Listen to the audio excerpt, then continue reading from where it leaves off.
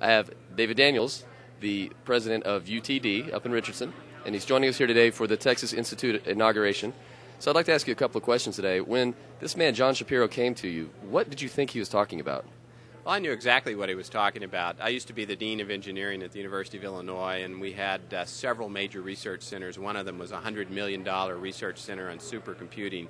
So I understood exactly what John was talking about in trying to partner up federal and state resources with industry resources to try to make a major focused research enterprise.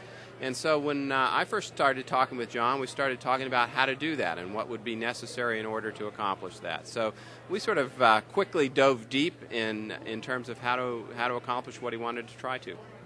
Well, research and development obviously plays a big role in all of the economic situations that we get ourselves into. We got ourselves into a situation that we might want to get out of now. How can research and development help in that?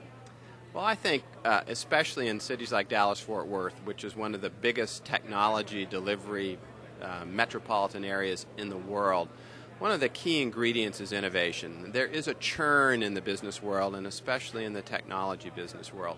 And I really believe that here in Dallas-Fort Worth, we want to win by out-innovating everybody else. I don't think we want to try to compete with India or China on who has the lowest wages, but where we want to compete and where we want to win is who makes the next set of discoveries, who will invent the next set of technologies that will be sustainable technologies for the energy future. That could just as easily happen in Singapore as it happens in Dallas-Fort Worth. And in fact, as Mr. Shapiro or someone mentioned today, there is tremendous focus between government, research, and business in cities like Singapore and Beijing. We have tough competition out there. And the only way we're going to win that competition is to bring universities, bring businesses, and bring governments together in a very focused way on high opportunity research and innovation. And I think sustainable energy is perhaps the highest of the high ground right now in terms of what we in the world needs and where there are genuine opportunities to create value and wealth for citizens. That's a great answer. So the country is splitting up into regions really right now.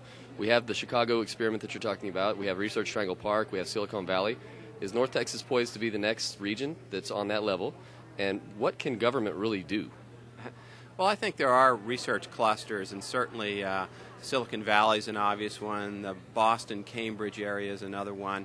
And what you find is alignment between these centers of innovation and the combination of great universities and great business environments. So right now, Dallas-Fort Worth has got a great business environment. And in fact, is anyone in the country doing better than Dallas-Fort Worth right now? Probably not. And I think we have more mass, if you will, in totality in our universities than we realize. My university, UT Dallas, is relatively small and relatively young. We do not yet have the research capacity of, say, an MIT.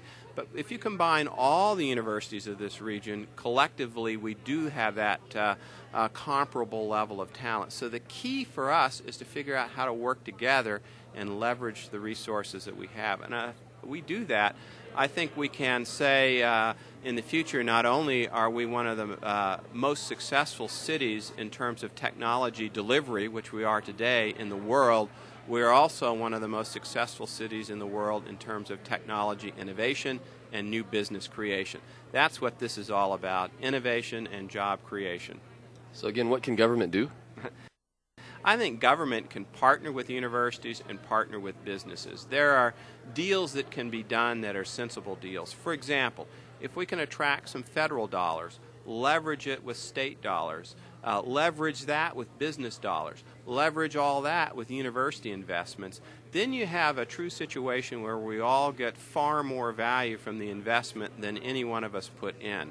But if we go our separate ways and we say, oh, that's the federal government problem, or that's the university problem, or that's the city's problem, or it's that city's problem, not this city's problem, then we wind up mired in no action whatsoever.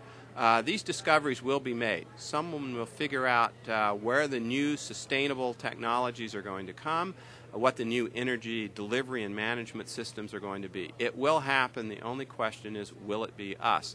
And if we all work together, it can be us. In fact, I'd give us as good a shot as anyone of claiming that high ground if we're smart about it. The whole is greater than the sum of the parts. Thank you so Thank much. you. Great answers. Thank you for your time.